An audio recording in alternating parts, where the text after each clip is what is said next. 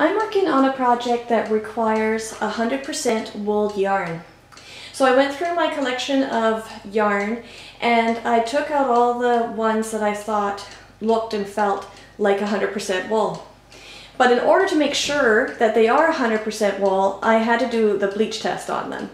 So I put a little bleach in each of the cups and I cut a strand of yarn from each ball and I put that strand into the cup.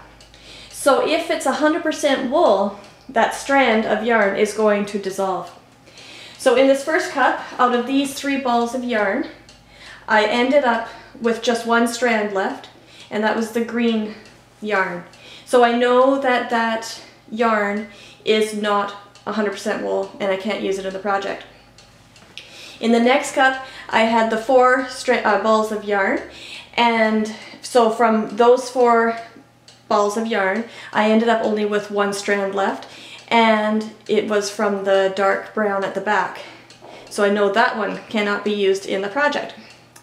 And in this third cup, out of these 3 balls of yarn, I ended up with the green, for sure, is not wool, but I also ended up with some yellow or gold.